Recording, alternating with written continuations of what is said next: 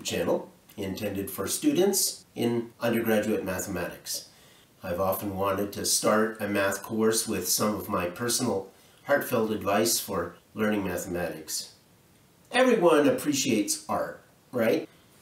Well, maybe not everyone, most people, some more than others. But for sheer beauty, I would rank the beauty of nature above that of art.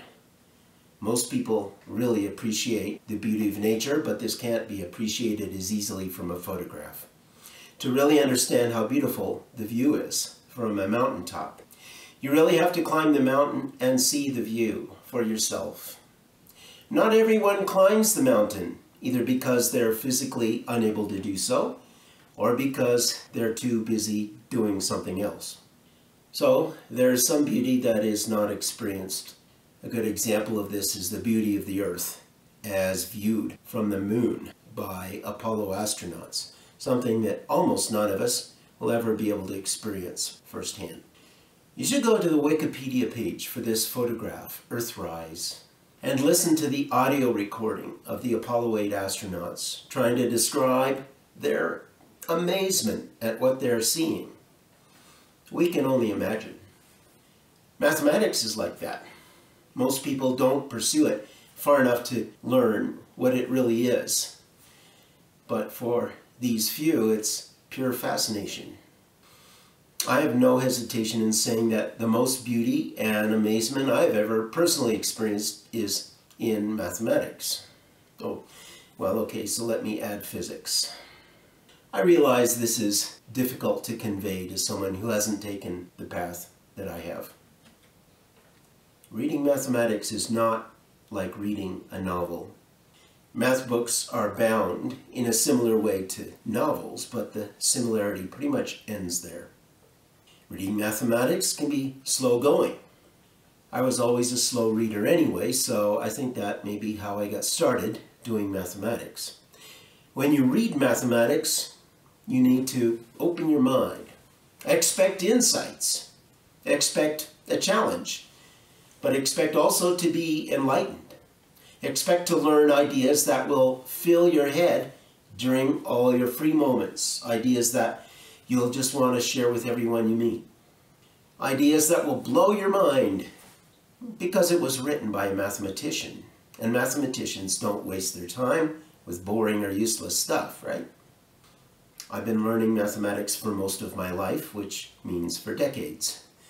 I always find that when I approach a lecture or a book with the right frame of mind, I'm rewarded. I can't honestly say that about every subject, but I can honestly say that about mathematics. If that has not been your experience, if you can't understand a lecture, or when you find yourself staring at this book for hours and you can't seem to push your way through it, you're telling yourself that this stuff makes no sense at all. What do you do? How do you break through that impasse? For starters, learning mathematics, more than just about anything, is a very sequential process. Robert Osserman has said, "We are dealing here with a fundamental and almost paradoxical difficulty. Stated briefly, it is that learning is sequential, but knowledge is not. A branch of mathematics consists of an intricate network of interrelated facts, each of which contributes to the understanding of those around it. When confronted with this network for the first time, we are forced to follow a particular path, which involves a somewhat arbitrary ordering of the facts." Most students who are turned off by mathematics end up this way because they have skipped some of the steps, leading to frustration and discouragement.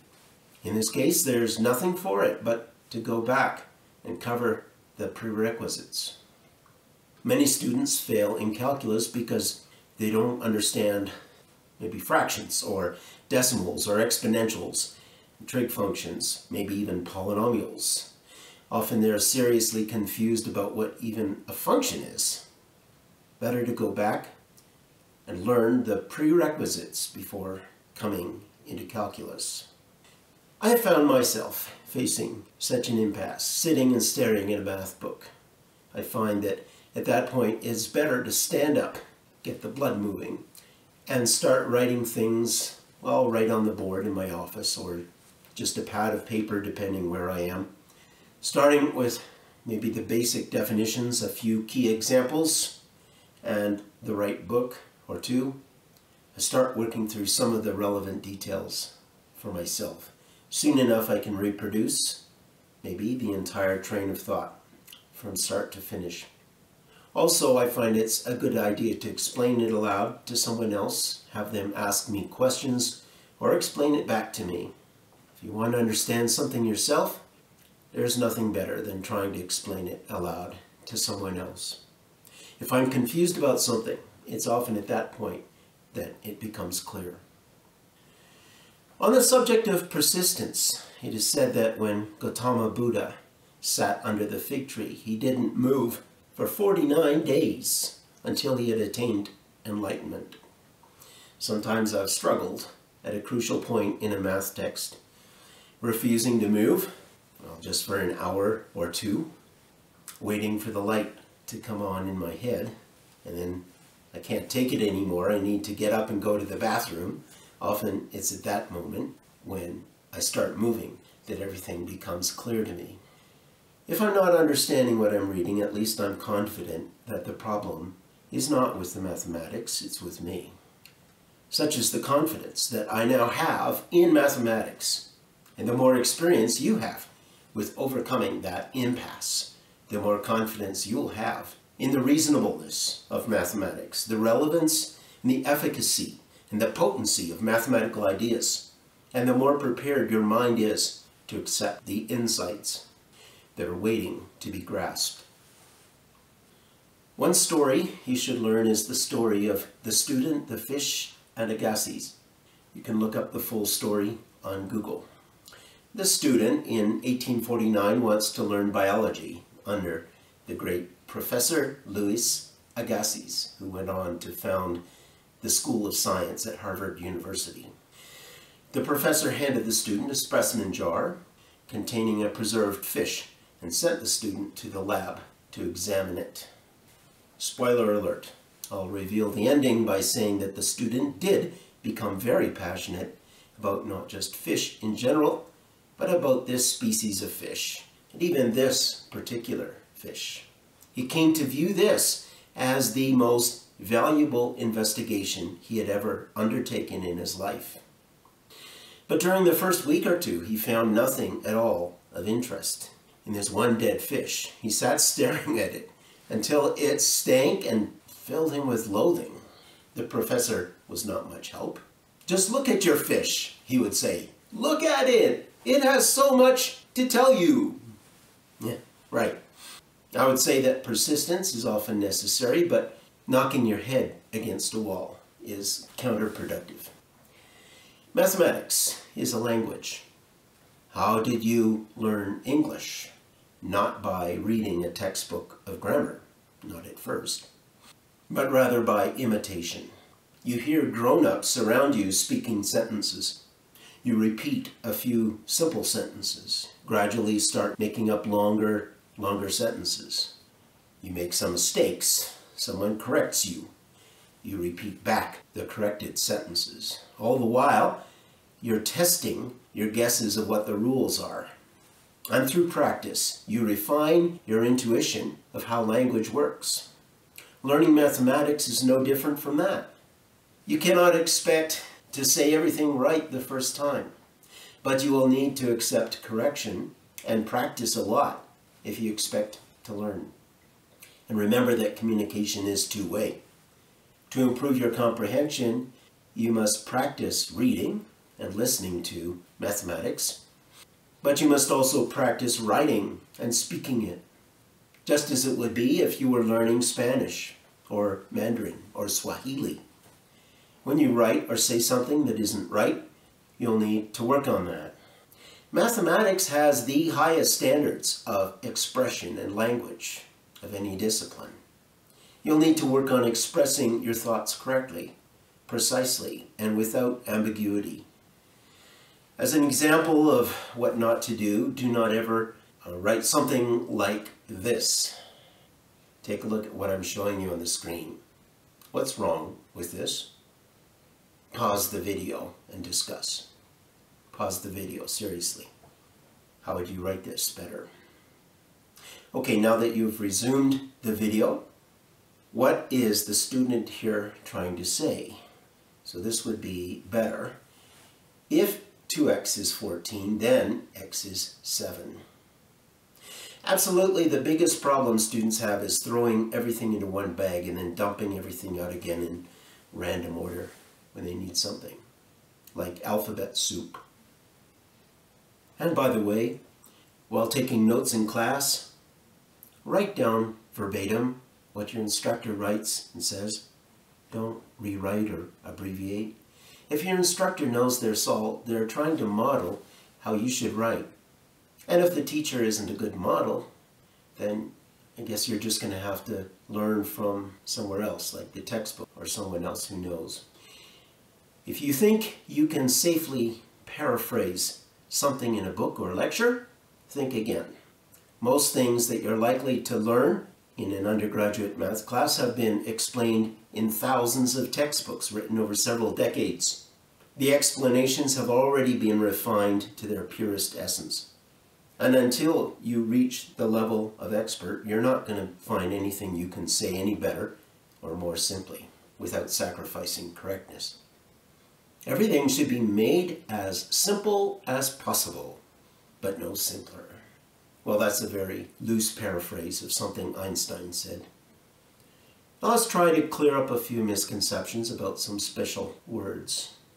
In the undergraduate math curriculum, we teach courses of a more theoretical nature and courses of a more practical nature.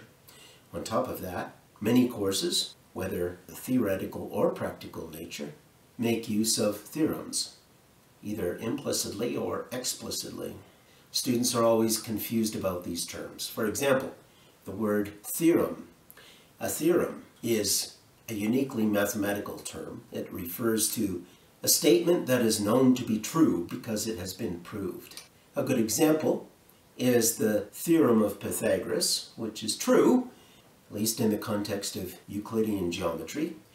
It's a very useful fact with many practical applications. You may or may not have seen a proof of this theorem. Possibly you would. But we all use the theorem of Pythagoras in a practical way in many mathematical contexts.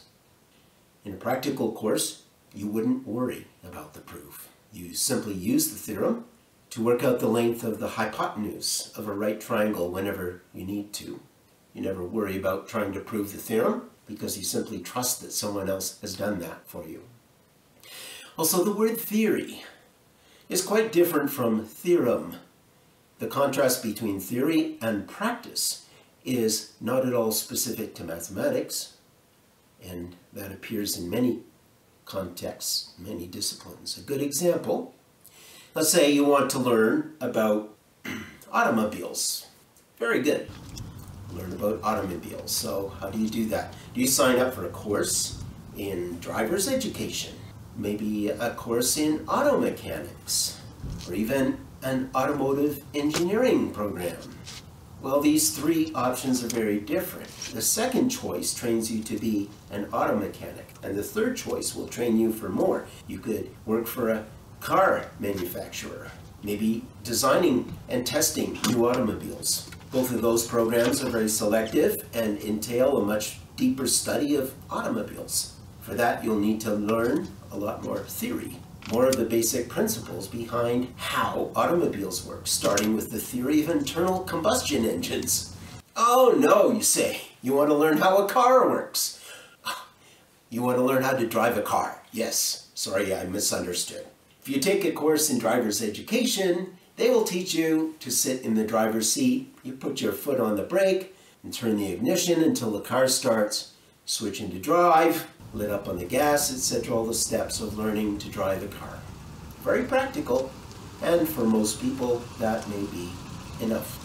Especially if you don't want to work on your own car, just trust the mechanic and pay him to do all the repairs for you. Now we're talking about the difference between theory and practice. In the world of undergraduate mathematics courses, calculus is a practical course that should be compared to driver's education. Here you won't learn the hows and whys of mathematics, just the practice of using it.